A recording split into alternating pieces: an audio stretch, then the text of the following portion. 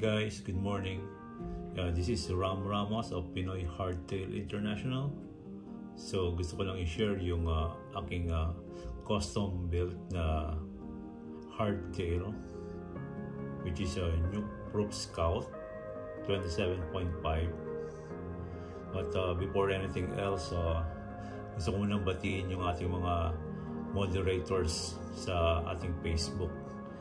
So let's start with the Kay Ulrich Torio of Baguio City, Larry Christopher Songkog in Singapore, Choi Montero in Japan,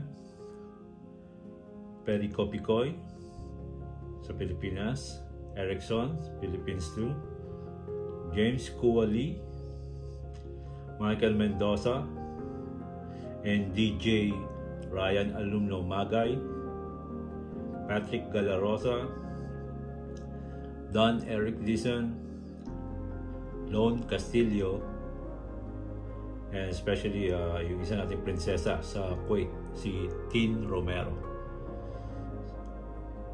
So in a moment, i-detail natin kung ano ang composition nitong bike ko. Then I just want to share to everyone so at least they'll have an idea. Then yeah, that's it. Hey guys, so umpisa na natin. I-check natin each section, each parts nitong bike natin. Okay, so we'll start again with the frame. It was a Nukeproof Scout Blue 27.5. Okay, yan. So boost na siya, and this is a small size. It comes on a small size kasi ang height ko lang is 5'5", a little bit. Okay, so let's start with the handlebar. So I have the Nukeproof Neutron handlebar. Originally dumating siya 800mm. So binawasan ko siya ng ginawa ko lang yata siyang 760 or 780, somewhere there. Okay, tapos yung stem natin is also a Nukeproof Neutron. Okay, then we have a 20mm spacer. So 10 yung orange, 10 din yung black. So I put orange para umangat lang, para ma-separate lang siya. So 10mm each, so that is 20mm. Then I have a extra 5mm sa taas. Okay, yeah. Okay. Then ang ating grip is also a Nukeproof brand. Okay, yan. So far it's good. It's very creepy. Rubberized siya. Okay. Then we're gonna go sa fork natin. Okay, I'm using a Marsochi Bomber Z1 fork. Yan. It's a 150mm travel. So medyo may kamahalan pero it's sulit naman. So I believe sometimes nasa pork din yung nagdadala.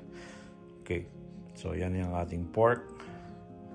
Okay, tapos ang brake set natin is Shimano Diore series na to. Shimano Diore series. Okay, so yan.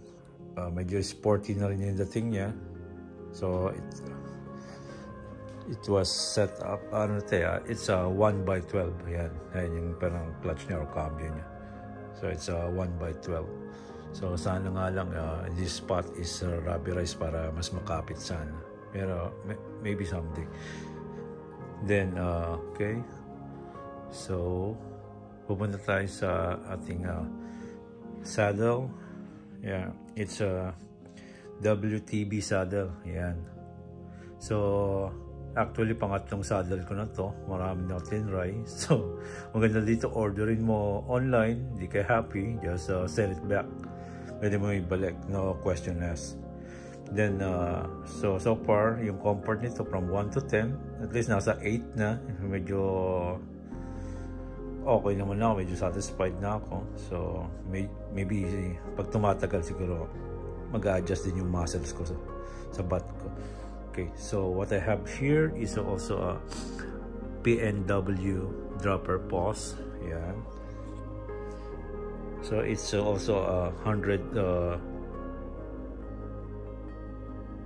I think it's 170 millimeter travel. 170 millimeter travel. Okay, pero nung napansin ko medyo mahaba, sinagad ko na nga sa YouTube eh. Then, ang kagandahan kasi dito, meron siyang 30 millimeter na pag inangat mo to, pwede, merong 5 millimeter increments na pwede mong i-adjust siya. So from 170, pwede siyang maging 140 kung sinagad mo. Kung gusto mo lang bawasan ng 10, so dalawang move lang dyan sa loob, then you can have 160. So yun ang kagandahan ng dropper pause na PNW. Medyo may adjustment ka, may choices ka. Okay? So just in case na talagang sagad na, so at mahaba pa rin, pwede ka mag-adjust dito banda. So mababawasan siya. So at the same time, I ordered also the PNW switch lever. Yan, yung orange pad na yan. Yan, this one. Yeah. So far, it's rubberized siya. It's good. It's very grippy. Sulit din. Maganda rin na same brand para at least sa terno. Kasi usually I like matching things. Okay. So, yun lang, masyado ako mahilig sa stickers. So, I put some stickers there. Okay. So, pupunta tayo sa ating gulong. So, what I have in front is a Maxxis dissector 27.5 by 2.4. Okay. Tapos, yung rim natin, ang ating rim is a Nukeproof Horizon rim.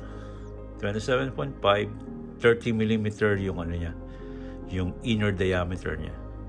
So dun sa hub is I have the Nukeproof neutron hub, front and rear. Okay, boost na siya. Then yung ating rotor is 180 millimeter. Okay, so 180 millimeter. So if you can notice, merong velcro dito. May velcro. Nilagyan ko na ng velcro kasi para at least yung alikabok hindi kakapit din, hindi siya tatagal. So parang nasa shine siya. So every time natignan ko, malinis naman siya lagi. Kasi dito sa trail dito sa amin, it's very dusty. Masyadong malikabok. Okay. So yan natin na horizon rim. Okay, so still okay. Nukeproof. Okay, so far, itong dissector sa harap, yung gulong na yan, it's very grippy siya sa downhill. So, gusto ko siya. Medyo may issue lang ako dun sa rear wheel ko. Baka palitan ko yung rear wheel ko.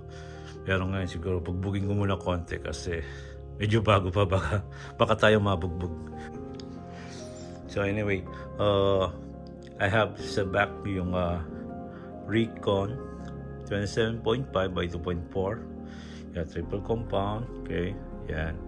So, medyo pag nag-downhill ako, medyo tumudula siya konti. I think hindi siya match pagdating sa downhill. Mostly kasi downhill ito, solid, bato-bato. So, I think I need something much grippier. So, I think, what I have in the car is a Minion high roller too. I think that will help a lot. So ang setup is a 1x12. Yeah, it's a Shimano Diore series. Okay, so I picked this one because there's another design. So okay naman siya. Then I have my Nukeproof pedals. Okay, then I also have here my Shimano Diore rear derailleur.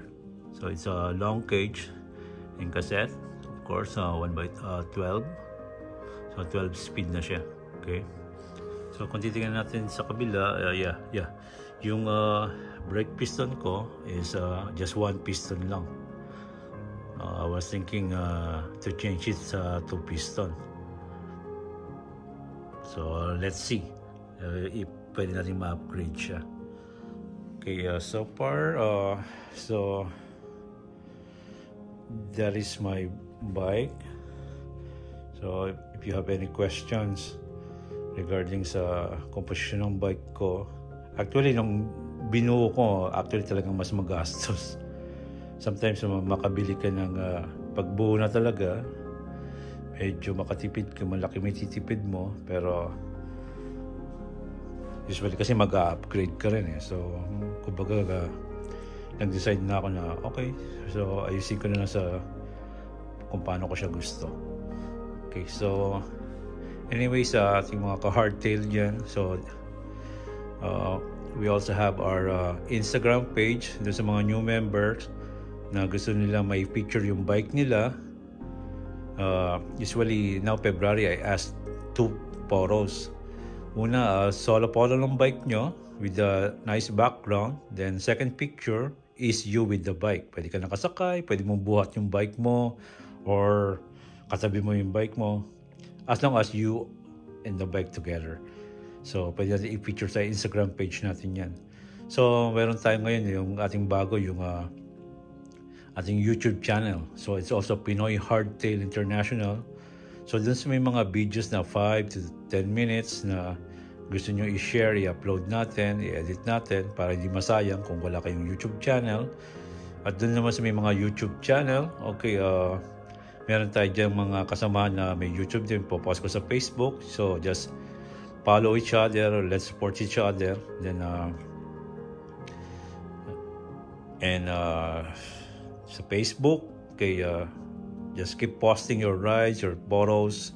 Everybody's welcome. So at least makikita ng ating mga ka-hardtail na kung ano yung mga activities natin about riding sa bikes. And just want to say thank you sa lahat. Dahil nung in-start ko itong grupo just January 25, and I'm happy to say meron na yata tayong 400 members. So less than 3 weeks.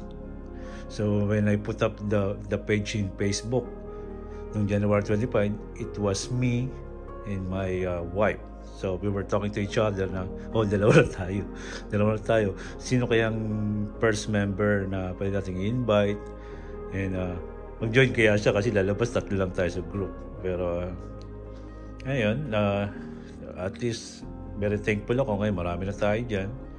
So let's try to help each other and ride safe, mga ka-hardtail. So until next time,